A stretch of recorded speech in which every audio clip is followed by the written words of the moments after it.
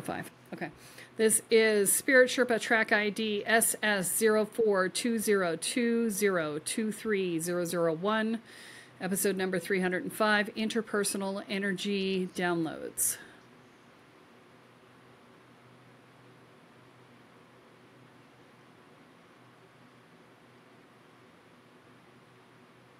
Hello and welcome to Spirit Sherpa, the show that helps and encourages you on your journey to unlock your magic mojo.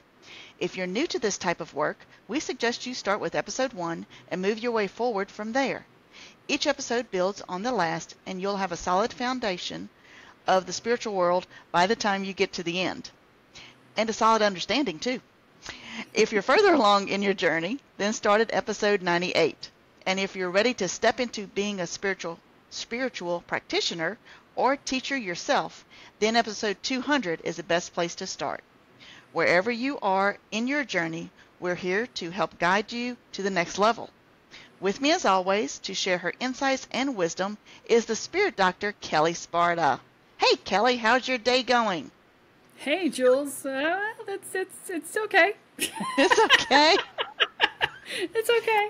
That was not confident. Well, okay, so here's the thing, right?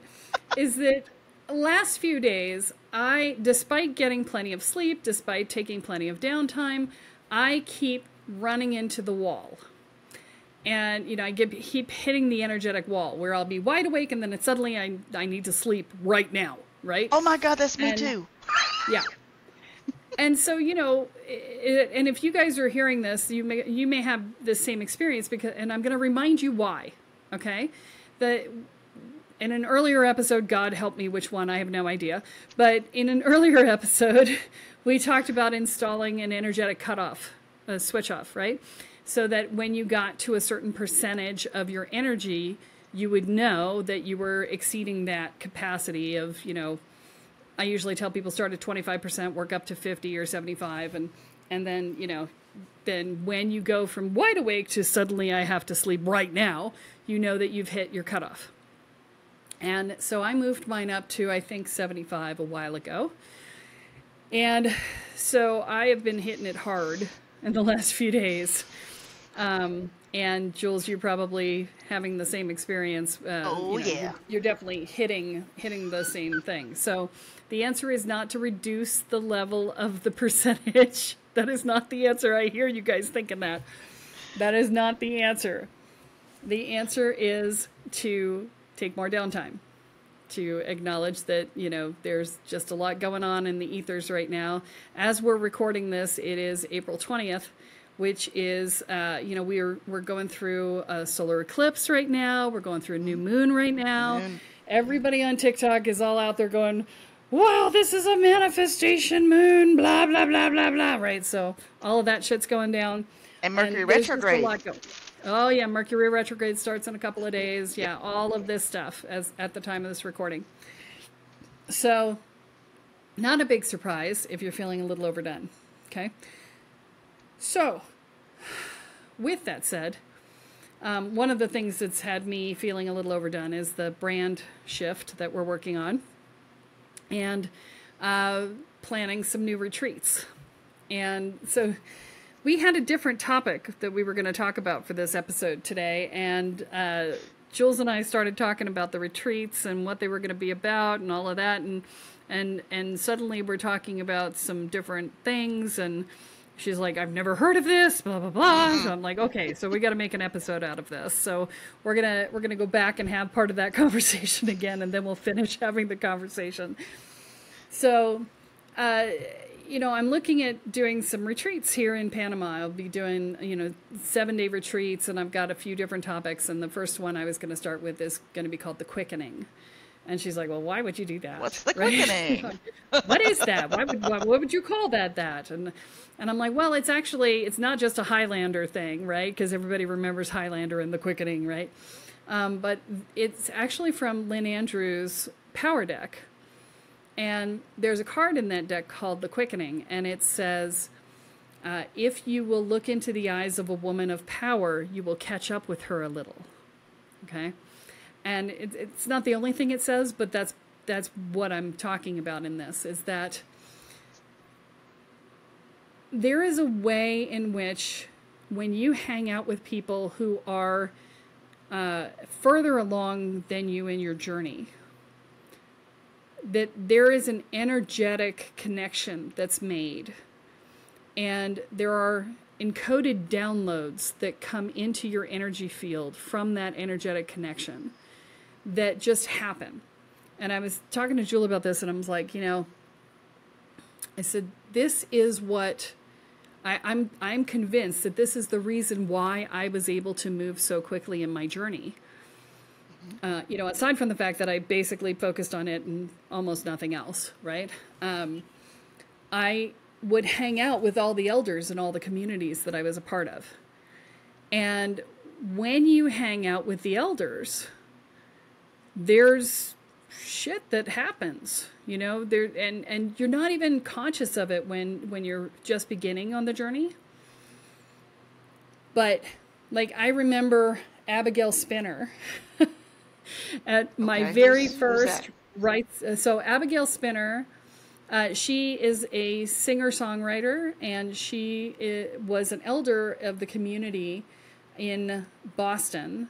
In Western Massachusetts. She was an elder in the Rites of Spring community when I first started in Rites of Spring in like 1999, 2000, somewhere around there.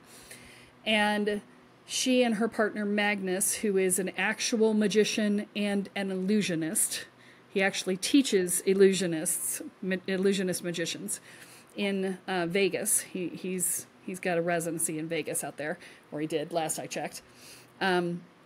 The two of them would do amazing rituals around the fire at these events. And I remember coming in someplace. I was coming into the room. I don't know. Maybe she was working the registration. I don't know. I have this vivid image of her sitting at a table and me standing there and giving her my name. And she goes, "Who are you?" And I gave her my name again. And she's like, yeah, but who are you? And I was like, I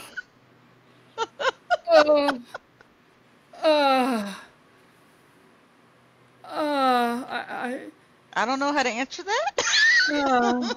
I'm me. And I started giving her, what I did for a living, and, I couldn't say I don't know who I am. I couldn't say that would have been me going, I don't know, it's what I'm here to figure out. I did not know that was not a possible response at the time that this was happening. I had to be right. I had to know. It was how I established my value, and not even knowing who the fuck I was not an option. Not an option. So I'm Fake like, it till you make it, damn it. Fake it till you make it, damn it. And so I still vividly remember the feeling of her staring at me and saying, "Who are you?" And I was like, I didn't have any way to answer the question. She finally let me off the hook and let me in the room, whatever the hell it was. But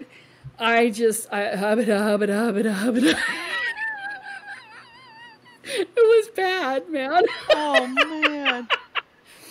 And so, but that moment was a crystallization moment for me, right? Because it made it clear to me I had no idea who I was. I didn't know how to answer that question outside of what did I do, right? And it seemed entirely inappropriate as an answer to her question in that context, in that moment, to say what I did, And more than likely, she was probably prompted to just ask you that, going, "Hey, ask her this and just screw with her," Probably not even that. So let me tell you a secret. Here's a little secret that none of the elders will tell you, right? Okay. Is that it's rare that we get, like, our guides are in the back of our head saying, "Oh, say this," right? It literally is, they just come into our heads and speak with our mouths. And, sometimes we notice and sometimes we don't. But, or sometimes we're just connected in, and the question is in the person's energy field, and we're just reflecting back to them what's in their field, right? Okay. So, it's never a "let's fuck with her." Your guides are never going to say "let's fuck with her." Okay. Never. That is not that's an earth-based thing. That is not a guide-based thing. Okay. Fair enough. So, your guides will say, here's the question she needs to hear. I was right? going to say, this is what she needs to hear. Which, Okay. we will interpret as, hey, you're fucking with me, right? Yeah. But that's not what they Like- mean by it, right? Right. Yeah. So, but in that moment, I had that crystallization of, oh shit, I don't know who I am. And that actually likely informed a lot of what happened for me in the years to come. The fact that it is still such a vivid memory for me when we just discussed that I can't remember what we recorded 2 weeks ago. it's Y'all, it's for real. indicative. She was like, what did we record? I'm like, dude, we talked about the businesses and the basics for the business. And she was like, I don't remember that. I'm like, yeah, remember we referenced this website? Oh. I was like, oh, yeah, okay. Yep. Like, I don't need to know anymore. It's gone. It's real. I got too much. Real.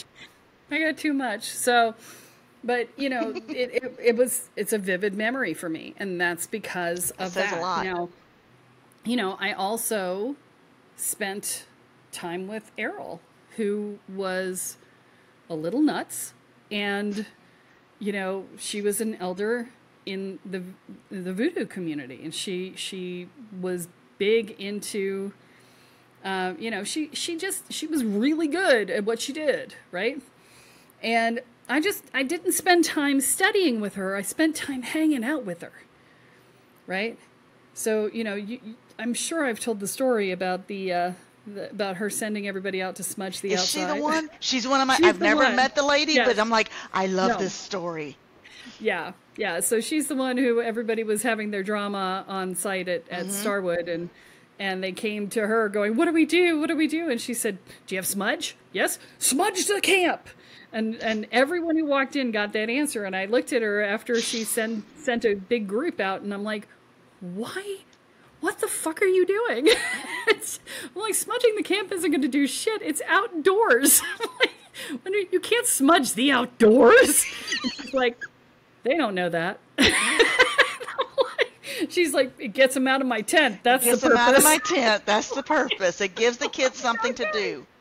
Or how my mama used to tell me, get out from under my feet. Right. Go do something. Basically, get out from under my feet. Yeah, but she was not going to tell them that because they were too in their drama. So she gave them something to do, some purpose to serve, yeah. So, I hung out with her. I hung out with Sue Arthen, who was one of the higher ups in the Earth Spirit clan. I hung out with Kathy and with Ken Day, and they were the people who were the organizers for Lumen's Gate. I didn't hang out with Ken as much as I hung out with Kathy, but just, I spent a lot of time with a lot of very high-end, elders, a lot of people who were, badasses, right? And almost none of it was spent learning something specifically from them, right? Okay. I mean, it wasn't like I was taking classes with them on a regular basis or anything, but so we're empaths, okay? So all of the people listening to this podcast, and I could say this pretty universally because almost everybody I've talked to who listens to this podcast identifies this way. We're all empaths, okay? Being an empath means that you are constantly in a state of mixing your energy field with other people. And, we teach you how to manage that, right? It's part of what we teach you in our first program in the Welcome to the Woo program. But we still choose to do it. I mean, I mix my energy with my husband, and he reads my mind all the time. Okay, because our energies are mixed, right? And it could be a conscious mixing or an unconscious. Right. But until you learn how to do it, until you learn how to manage it, it's unconscious. Okay. But clearly, these elders chose to allow me into their energy fields because what was happening without me consciously realizing it is that when you share energies with somebody who's an elder, what happens is that you get little pieces of code right? Is the best way to think about it. If we're all computer programmers, right? Then if you have two computer programs operating on the same server at the same time, doing the same thing together, and think of us as AI, right? They learn from each other, right? They pick up on each other's code. It's like the reason why we learn to, if you spend a lot of time with someone, you start talking like them, you start walking like them, you start using the same inflections. Those are pieces of code that are being downloaded into you by way of that shared experience. The same thing happens on the spiritual knowledge. Your accent gets a lot worse when you have a husband from Georgia. Yeah. So the same thing happens from a spiritual perspective on your spiritual knowledge that exists in your beingness. Okay? So we've talked about this before, where there are two paths to enlightenment, right? There's the masculine path, which is the heart chakra up, where you are understanding and knowing, and you're stripping away at the ego, and you're trying to let go of stuff and limiting beliefs and all of that stuff, right? That's the masculine path. That's the path of the light, right? It's in the yin yang, it's the white, and it's the masculine path. So you're stripping away until you become nothing and you become one with everything, right? And that's the path of enlightenment from the masculine path. The feminine path is the path of great mystery. It's of experience. It's the darkness. It's the blackness on the yin yang, right? And so that is the embodied pathway. And the embodiment pieces are they're the more advanced pieces, because most people start in the heart chakra up. Most spiritual practices, not all, but most spiritual practices are working heart chakra up. And so therefore, they're more beginner level stuff, because it's because it's in the head, right? So when you're in your head, you're trying to understand, you manage with your head, we control with our head, we're in our mind, we're in our ego, blah, blah, blah, blah, blah. When you can transcend that stuff, you can come into the body, and the body wisdom and the body knowingness and the experienced aspect of spirituality, okay? And this experience level of spirituality is I don't want to say it's not conscious, because you are conscious to it, but you're not processing it with your head. Okay? Okay. It is a beingness state, not a doingness state. Right? So it is a way of being. It is a bringing yourself into alignment with. It is a shifting through the movement of energy. It is a settling into the moment of the present now, the eternal state of now. It's a beingness state, okay? And in that eternal moment of now is the Akashic records and everything that has ever been, ever will, ever could be. All the dimensions exist in the one, in the now, in the experience of the all that is, right? When you are operating within the experiential state, having removed judgment and embraced compassion and letting go of good and evil, which we talked about in transcending good versus evil, right? When you are operating in that space, your beingness is more easily shared. And it's not just surface things like my accent is heavier, or I say things in this cadence, or we talk in this way, or we use these words or whatever, right? Though that's the very high, shallow level of how this stuff works. Okay. When you are in the beingness state, it is about being there's a deeper level of it. And bear with me, this is the first time I'm languaging this for people, so if I have to fumble through it, bear with me. And the code that gets exchanged when you share energies with someone else is you're anchoring. It's like an NLP anchor. So if you've ever taken neuro-linguistic programming and you understand the concept of an anchor, which is to take an experience and anchor it into your memory through a particular thing, right? So like a movement or something like that, right? This is a similar sort of concept, except that it's anchoring a state of being into your field through the experience of it in somebody else's field. Because you are an empath and you are experiencing what they're experiencing by the very nature of being an empath. So then it becomes my experience? So it becomes a sense memory that you can then access to create your own version of that experience. Okay. Okay. It's kind of like I have a mini, there's a set of, because I call you a walking encyclopedia. So I would have maybe letters A through F. No. Or is that different? Would be a head-based thing. That would be a head-based thing. Okay. That's a head-based thing. That's a knowledge thing. Okay. So you ever have somebody in your life who, when you walk up to them and you like hang out with them, they just make you feel better? You just feel good, or you just feel ick, I've had those too. Yeah. So that is what I'm talking about. Okay. Okay. There's what you're getting from those people is a sensory experience of either comfort in the feeling good, or feeling loved, or feeling welcome, or feeling, whatever. Or you're getting the sense of feeling agitated or angry or judged or whatever, yes. right? From the other person, right?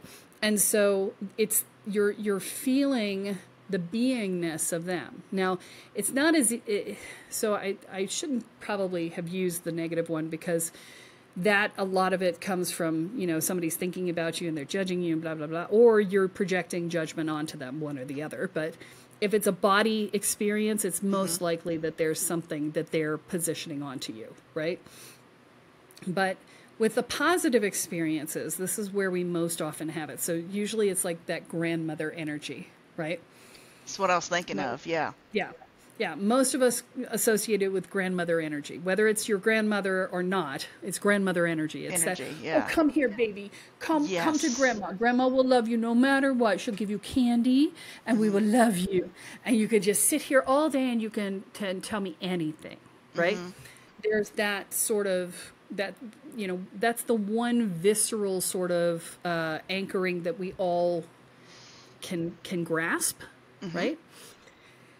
This is that only from a spiritual perspective.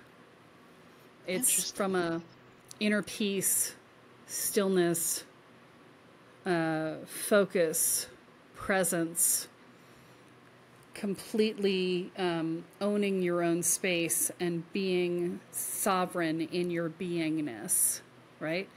It's from that place. And that energy can be translated through energy connection with another person. Can it be translated over the internet? Yeah, not as much. It's harder. This sort of thing, because it's an embodied state, is much better in person. Yeah. Because you're embodied with the person. With right? the person. Right. So, but that's the sort of thing that I'm talking about with this. And you get that just by hanging out with the elders. Wow. Assuming they'll let you hang out with them, right? But if you do that intentionally, which is what I was talking about with the quickening retreat, right?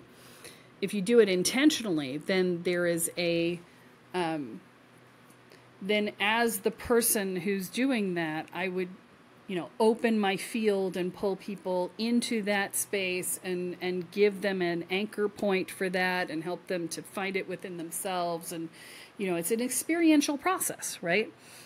And so that is why I wanted to call it the quickening, is because that's really what you're doing, is you're getting to, we all love to skip steps, right? But it's not exactly skipping steps, but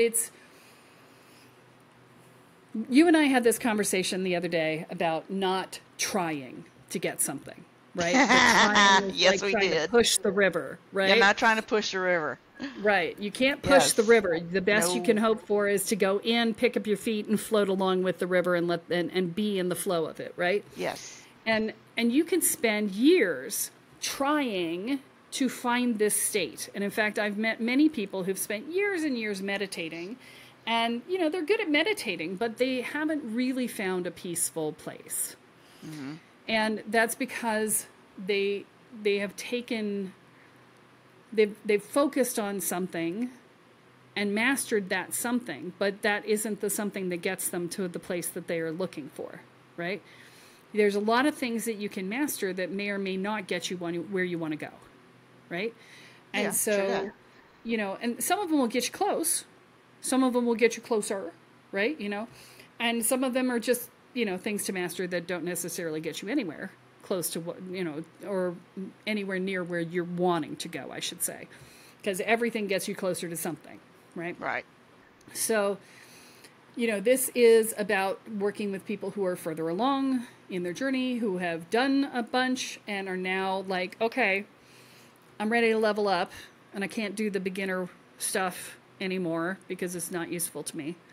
Mm-hmm. And I don't know, I keep trying and I'm not necessarily getting there, or I'm trying and I'm getting closer, but it's not really fully there. Or, you know, I'm doing pretty okay by myself, but I would love something deeper and more connected and, you know, where I have more access to my sovereign self, to my power, to my purpose, to my beingness, to my, you know, ways of being amazingly impactful on an energetic level in the world, right? Yeah. And that's what I'm talking about when I talk about interpersonal energetic downloads. Okay? Yeah. When you were talking about that, what the image that popped into my head was like, say, like an archery, and you have a bullseye, and where you're wanting to get your purpose and everything is right at that little black bullseye, and you may be hitting around it, but now with the quickening, it's going to hone you in to where you're, you know, shooting an arrow right there, then you shoot the arrow that splits the arrow that hit the bullseye. Right. You know, that kind of thing. Yeah. So that's still even too much of a head-based metaphor. Well, yes. Hello, have you met me? I'm in my Same head. but idea. Yeah. This is more of a, you know, I don't even know how to language this one, but it's kind of like you can't be a little bit pregnant, right? Yep. True like that. You either are or you're not. Right. You can be more pregnant if it's twins or triplets or, you know. You're still just pregnant. But you're pregnant. Yeah. So, so, you know, and this would normally be, if we were doing this as a promotion, this would normally be where we'd say, oh, well, this is when it's happening. I don't have that answer. I'm literally driving around and looking at venues right now. So, you know, but we were having this conversation and it was such an interesting, literally in the course of having this conversation before we got on to talk about something else, I had the realization that was what was happening, and I was just not conscious of it at the time. And the you know, it's a new state of being for me to recognize and acknowledge that, and I am confident in my ability to pass that forward to others at this point in my being, in my evolution.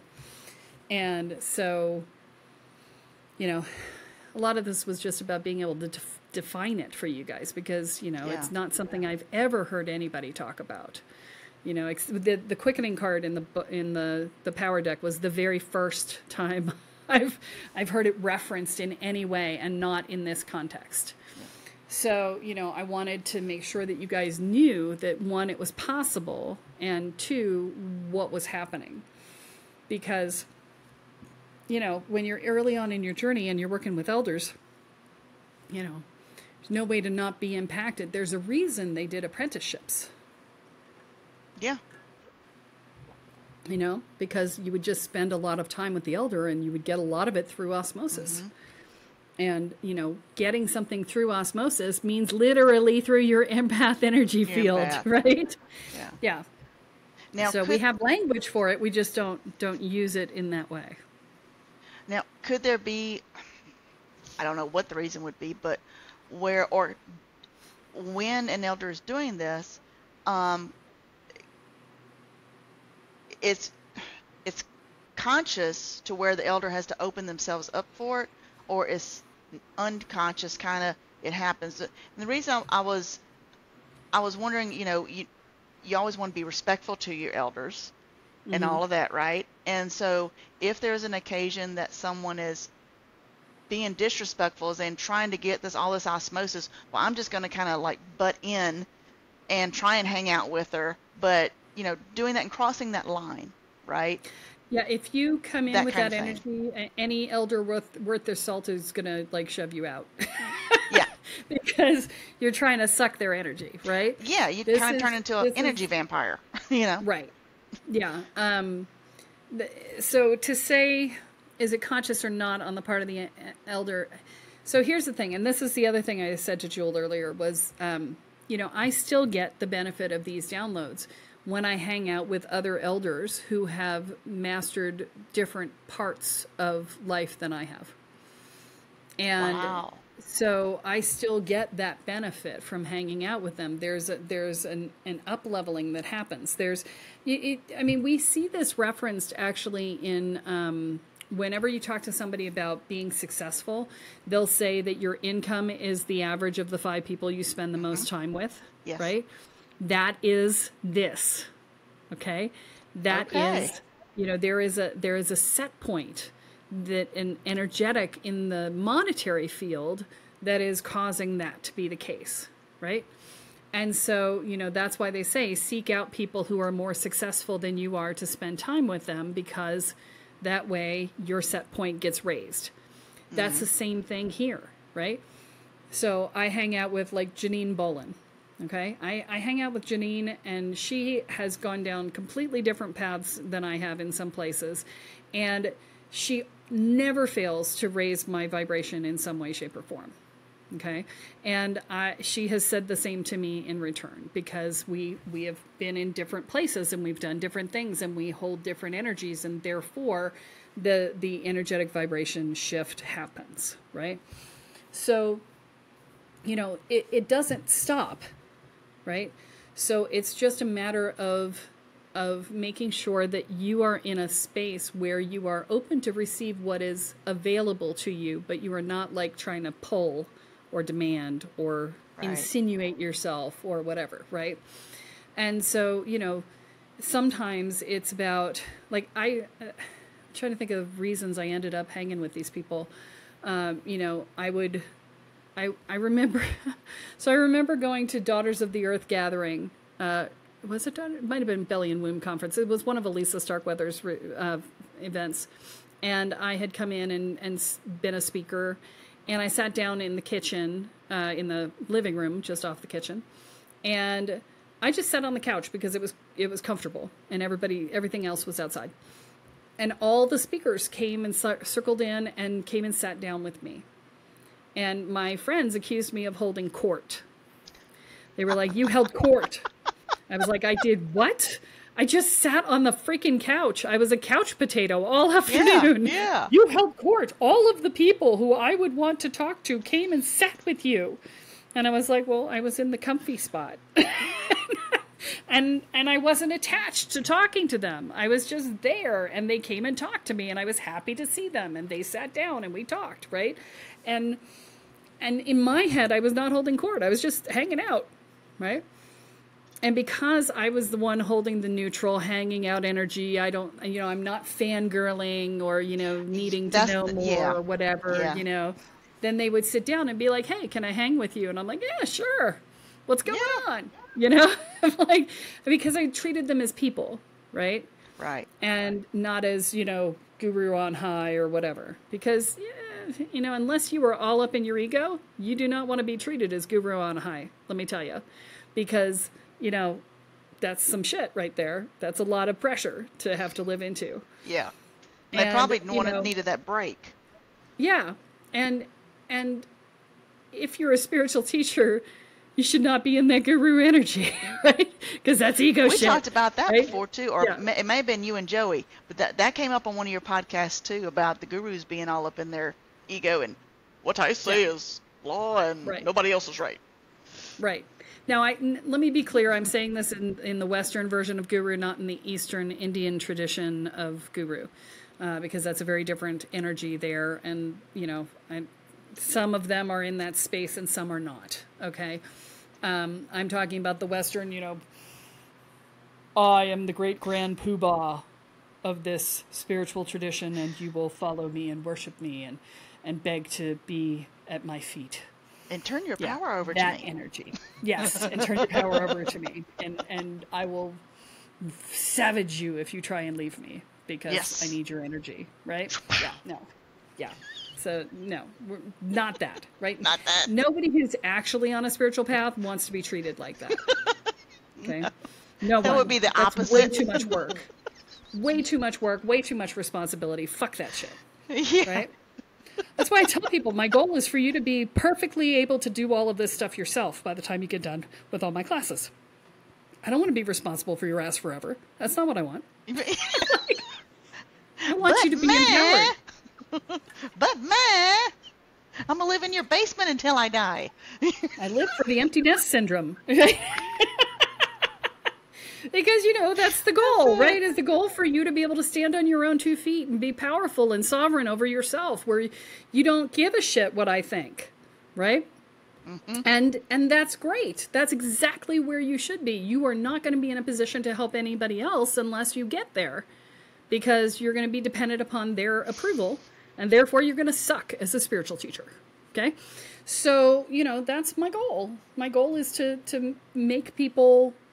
not make, that's the wrong word, but to give people the tools that they need and the perspectives that they need to stand on their own 2 feet and be completely sovereign in their power and in their purpose, and to be the spiritual badass that they were meant to be.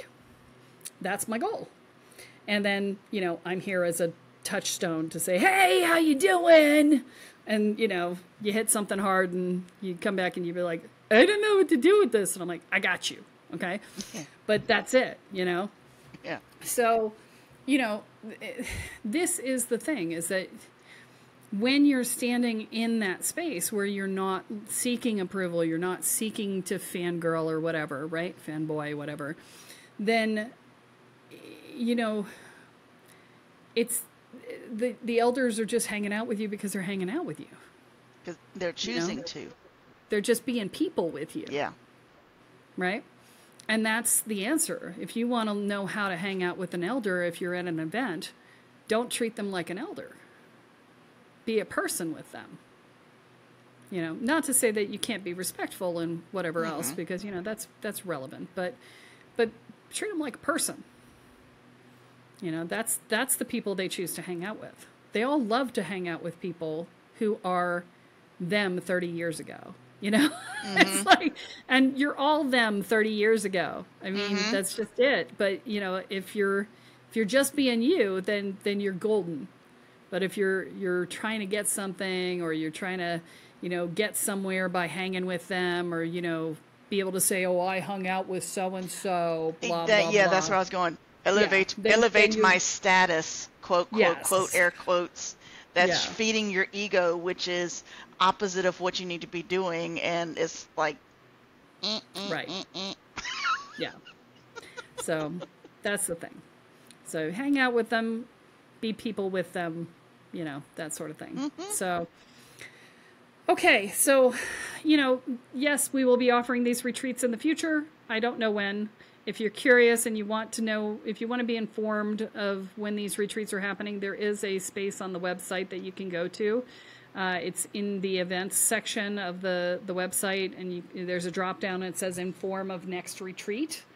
And if you click on that and put your email in, we will send you an email when the retreat happens, and I'll let you know what the deal is going to be with that and how that's going to work and so on. So. But, be careful who you mix your energy field with. There you go. See, I didn't even have to prompt her. She knew what to do and give me a Kellyism. She just poof went there. Why? Because our energies are all mixing. So That's it.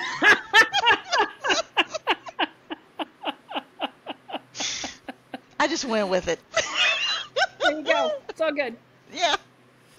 So, and we also have the what is your shadow work readiness score? We have that up there too.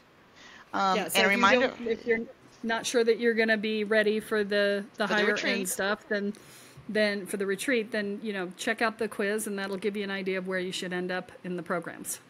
There you go. All right, well, that's all that we have for this week, folks. Tune in next time when Kelly adds another chapter into your guide to energy, magic, and the spirit world. I'm Jules, here with Kelle Sparta, and you have been listening to Spirit Sherpa. So long, everyone. Bye.